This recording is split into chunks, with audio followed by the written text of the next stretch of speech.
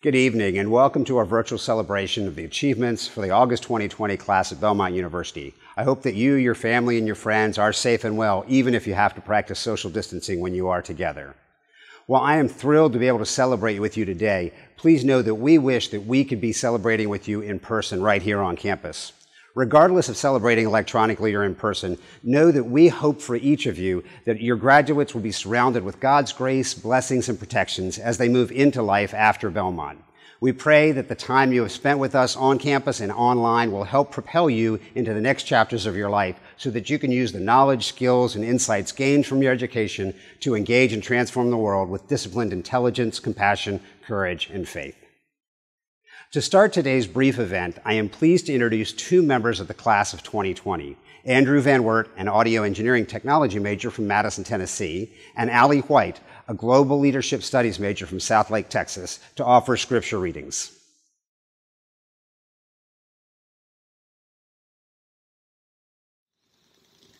No one will be able to stand against you all the days of your life. As I was with Moses, so I will be with you.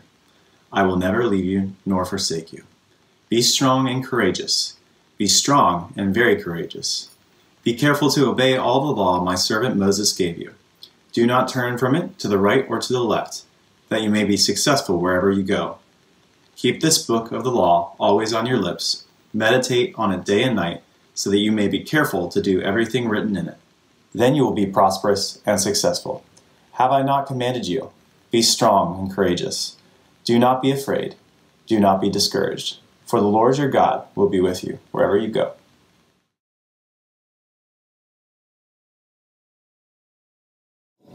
Romans 12, 1 through 11.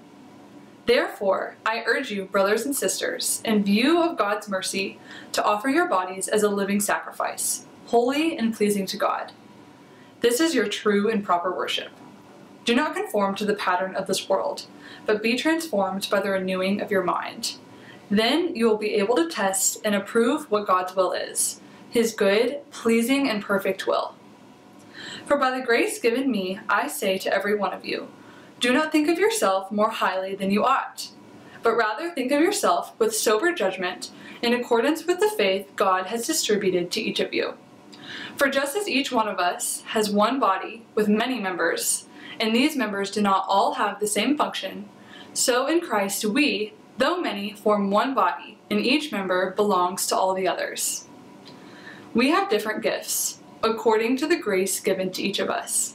If your gift is prophesying, then prophesy in accordance with your faith. If it is serving, then serve. If it is teaching, then teach. If it is to encourage, then give encouragement. If it is giving, then give generously. If it is to lead, do it diligently. If it is to show mercy, do it cheerfully. Love must be sincere. Hate what is evil, cling to what is good. Be devoted to one another in love.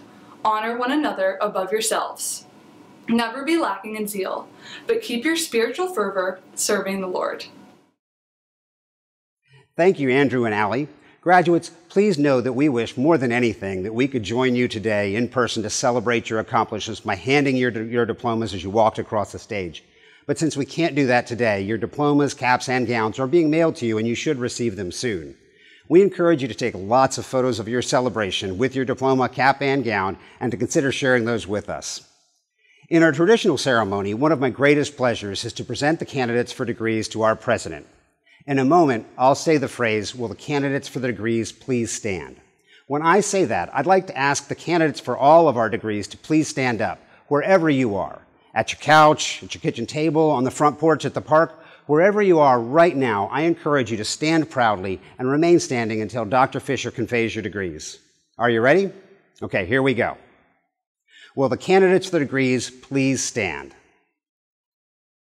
President Fisher, these students are candidates for their respective degrees. They have been approved by the representatives of the faculty and by members of the Board of Trustees for Belmont University. It is my privilege as provost to recommend these candidates to you for the conferring of the degrees that they have earned.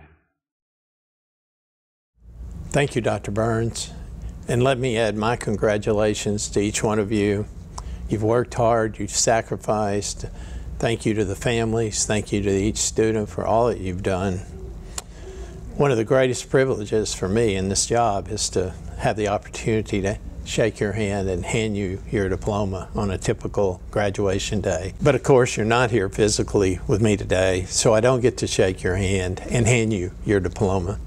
But I do get to exercise the privilege that's been delegated to me by our Board of Trustees. So on the recommendation of the faculty and of Provost Burns and the approval of our Board of Trustees, and by the authority that's vested in me by the state of Tennessee, it's my absolute privilege to grant each of you the degree which you have earned. Congratulations. Now would be the time to celebrate there at home, to cheer, to throw the confetti. But now also would be the point in our normal ceremony when we would ask you to stand and sing our Alma Mater. Yeah, I know a lot of you are scratching your head about our Alma Mater. You think it's happy together.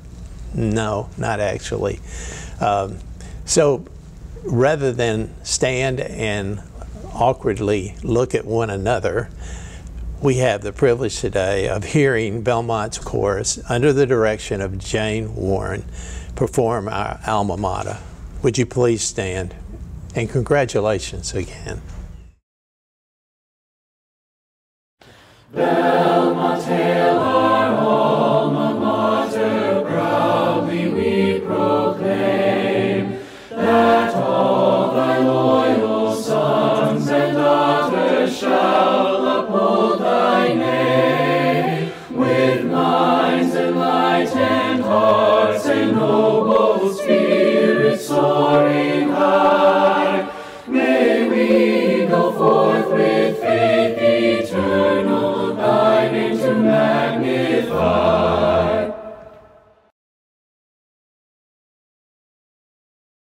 Graduates, know that we are praying for you, that we will always pray for you, and that you will always have a home here in Nashville and at Belmont. As we close out this brief event, allow me to introduce one of your fellow graduates, Cidney Grady, to share words of encouragement with all of you. May God bless and keep you until we see you again. Good evening. My name is Cidney Grady. When I first stepped foot on campus in 2016, I had no idea of how our school's motto of going from here to anywhere was so closely related to the scripture that kept me through senior year. And that scripture is, I can do all things through Christ who strengthens me. In August of 2016, I had just got done praying to God that He would give me a job so that I could keep my work-study eligibility. And that job was in the Belmont Athletics department. I stayed there all 4 years of my college career, and Belmont Athletics became my second home. In April of 2016, I became an officer of the Black Student Association. For 3 years, I held the officer position of Community Service Chair, and in my 4th year, I was the parliamentarian, and BSA became my second family. I was also blessed to be a part of the Belmont Plunge mission trip, and we went to Birmingham, Alabama. We painted houses and cleaned buildings and tended to community gardens, and it was the first time I felt that I belonged in a room full of people that had nothing in common with me, except for the fact that we were on this mission trip together. And that trip was a trip that really inspired me to continue going after my efforts of building my own nonprofit that's focused on women, community service, and homelessness.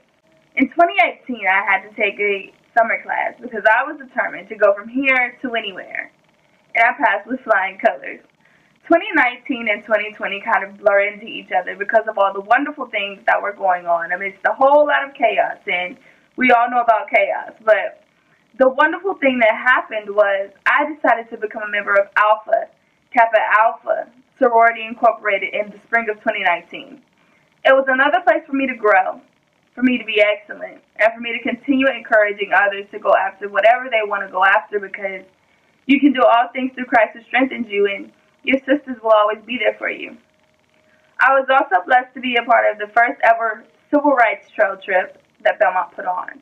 We went to Selma, Alabama, Montgomery, Alabama, Atlanta, Georgia, Memphis, Tennessee, and a lot of places in between. And we visited historic landmarks and museums that were all focused on civil rights. I also got my first 2 industry internships. I'll be honest, I didn't think I would get anything. I thought I was too late and that I had honestly missed my chance to intern. but God proved me wrong. I was also a resident assistant during this time and forged lifelong bonds with my staff members and everyone in my hall. And people would oftentimes ask me, Cidney, why on earth are you doing so much? And my answer was always, I can do all things through Christ who strengthens me. You see, I believe in knowing your limits, but I don't think that you should limit your opportunities or the things that God gives you. Because how are you supposed to get from here to anywhere if you just limit yourself?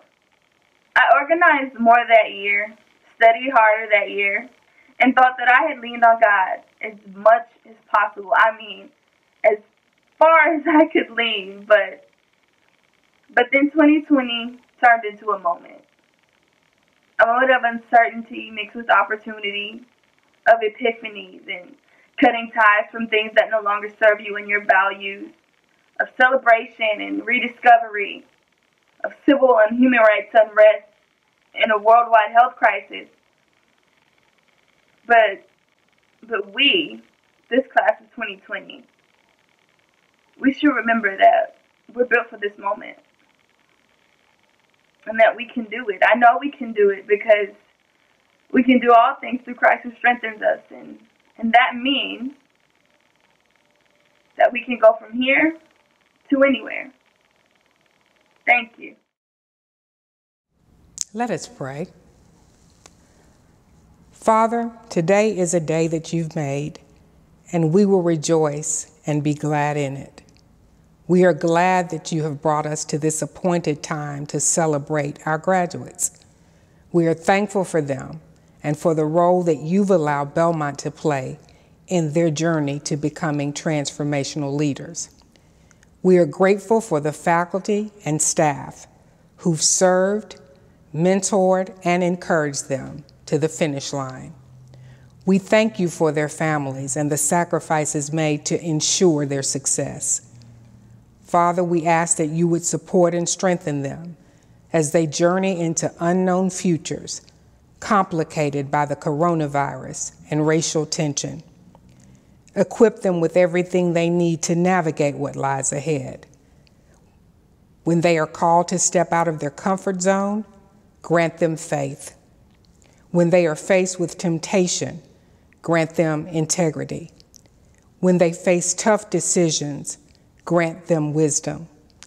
And when their hearts are overwhelmed with fear, grant them courage. May they be reminded of the words in Deuteronomy 31:8, which states, "The Lord himself goes before you and will be with you." Congratulations, August graduates of 2020.